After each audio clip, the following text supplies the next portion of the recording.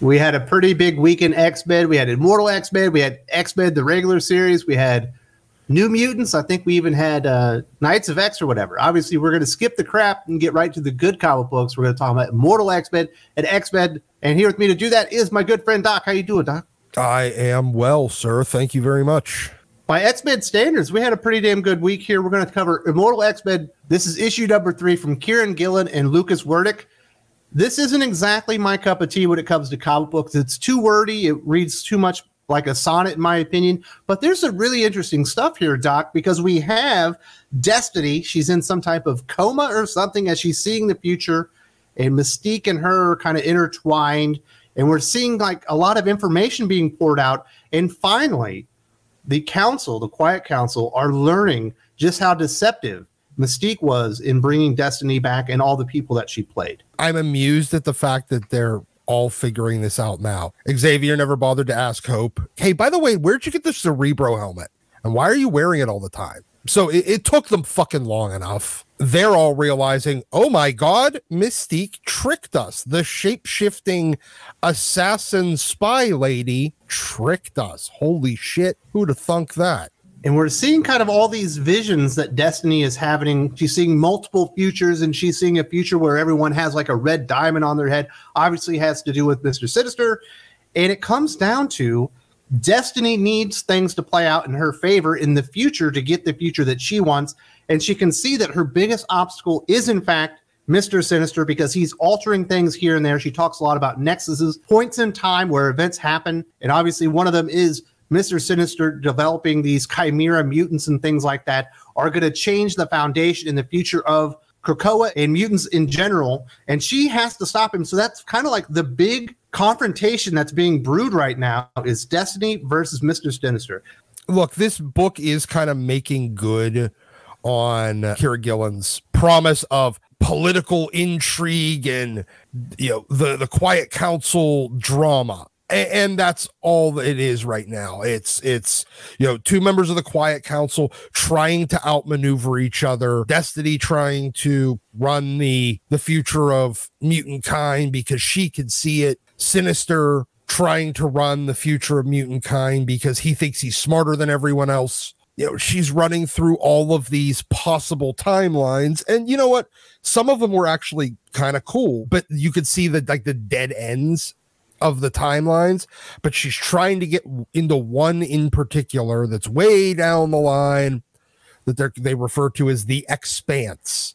That's where she realizes Sinister cloned Moira and put her DNA into him, giving him her mutant powers. So when future space giant Phoenix Exodus eats him, the timeline resets, and that's when she figures out Moira. Moira is the key. We did see Mr. Sinister. He has an entire laboratory full of Moiras, and he's doing lots of experiments. Anytime something doesn't work out in his favor, he uses his Moira, and basically he resets time, and she realizes that, and that is the big obstacle between her and the future that she needs. And that's kind of like the heartbreaking situation, I guess, and all that. In the big reveal at the end, is she's seeing all these timelines, but there's one person that's essentially absent in all of them, and that is Mystique herself. The love of her life, the reason that she's doing all this, she might not be able to be there with her in the future. And she talks about all of the regret she has with how she had seen this death, like her death back in the 80s coming. Part of it required her to never tell Mystique, or else Mystique would prevent it. Yeah, she does see into the future where this time Mystique isn't there. And that's pretty much the entire comic book. It's not bad. You know, it does provide the political intrigue, the drama of the Quiet Council itself. Like I said, it's not really written to my taste. I would prefer more action. I certainly would prefer less poetry-like dialogue and introspective moments within the comic book. But for what it is executed at a pretty high level. The art is perfectly fine. So, you know, as you said, I would prefer a lot less flowery prose.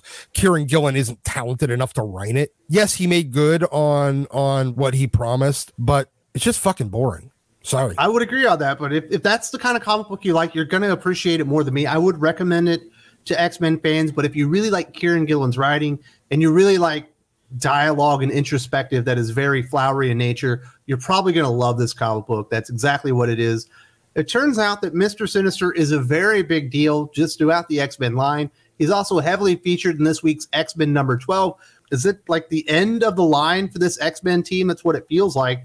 We got Gerry Duggan, Pepe Larraz on art, so it looks fantastic. This is better than a lot of what Gerry Duggan has been putting out because it does cap a lot of the stories. We finally get some finality on a lot of things. We get right into Dr. Stasis, who was revealed to be Mr. Sinister, but instead of a diamond, he's got a club on his head. And we get this conflict, and there's some arguments between Cyclops and obviously Mr. Sinister. And this Sinister thinks he's Nathaniel Essex, that the others are all posers, and he's the original. It's very anticlimactic. They talk, they blow up a roof, they get stuck, Sinister escapes. And then that's it. And he ends up on, I guess, the Orcus station. That's pretty much it. Like, there's not really any major conclusion to that. The big reveal is I'm really Nathaniel Essex, and all the other Sinisters are fakes. But at the same time, why should we believe that at this point? I don't. And I don't really care. It's like, well, okay, whatever. Yeah.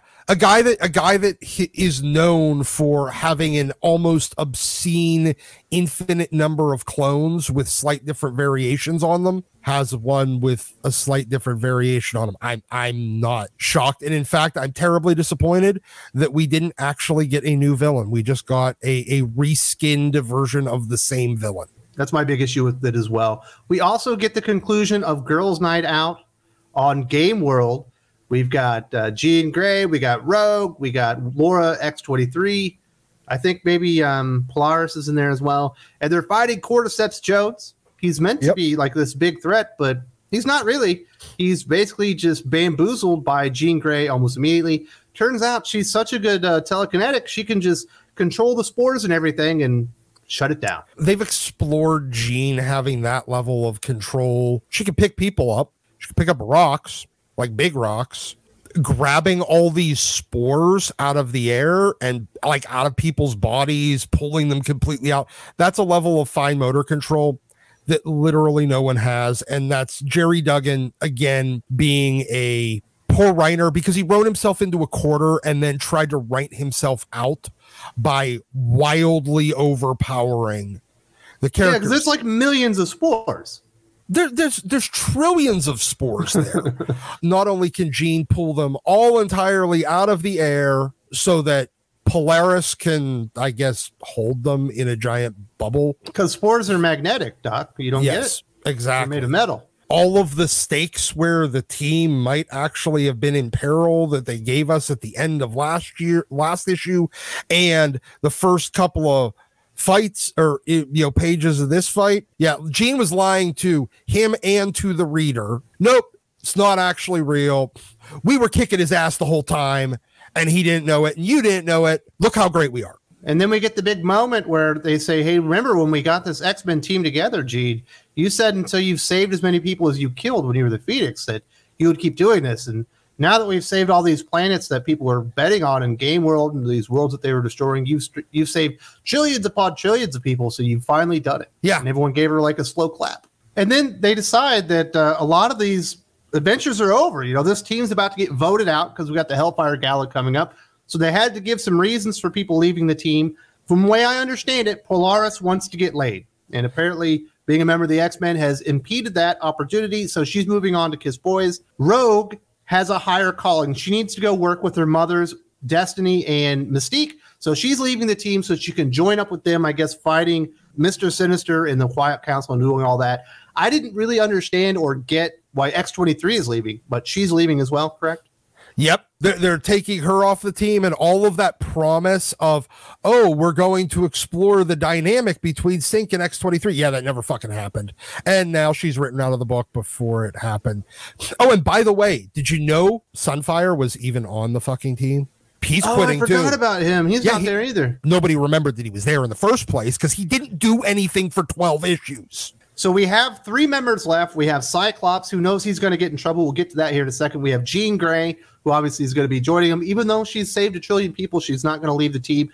And then we have Sync, the character who really shouldn't be there to begin with, is like, oh, yeah, I'm going to stick around.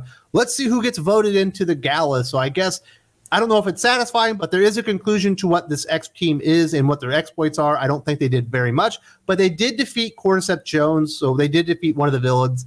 And then the other big thing in this issue is, I guess, Cyclops and Sync felt bad because Sync used Jean Grey's powers to manipulate Ben Ulrich, take his story away from him about the X-Men being able to resurrect, and they went and gave him all the information back, and they apologized at a time. Yeah, there was no drama to this at all. That was like the most intriguing part of the very first issue was Ben Ulrich. I was like, oh, this is really cool that they're including this character, discovering that they have resurrection powers. I wonder what they're going to do with it. A lot of directions they could go with this.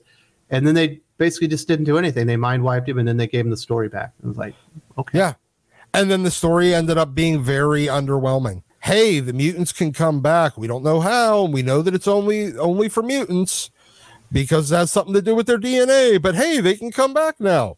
Everybody's like, yeah, we've seen them all die like a dozen times, so this isn't surprising. This is another case where I feel like Gerry Duggan wrote something interesting initially, then realized he didn't know what to do with it, so he wrote himself out of that quarter with, oh my God, he was mind wiped.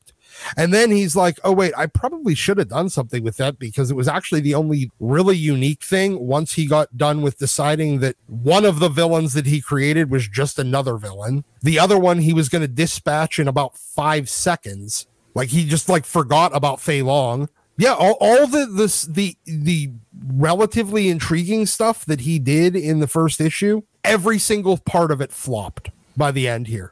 And this is the conclusion, I guess, of this X-Men team's journey. It's over. They're moving on. We're getting the big vote coming up in Hellfire Gala. They definitely talked about the gala many times within this issue to let you know that it was coming up. If you've been reading X-Men, this is like a must read. You have to read this one because it does conclude 3 very major storylines, and it does also bridge the gap, I guess, to the next chapter of this Mr. Sinister, Dr. Stasis thing with Orcus or whatever. Wasn't overly impressed. I will give it the most light-ass recommendation I possibly can. The art is good. It does give you conclusions, which is better than you get in a lot of X-Men comic books these days. But this X-Men run is very underwhelming. The team essentially did nothing. A lot of them never got highlighted. Is it time for another X-Men team? I guess, because they say it is, but it doesn't feel like there was really a good reason to even do this, because nothing really happened.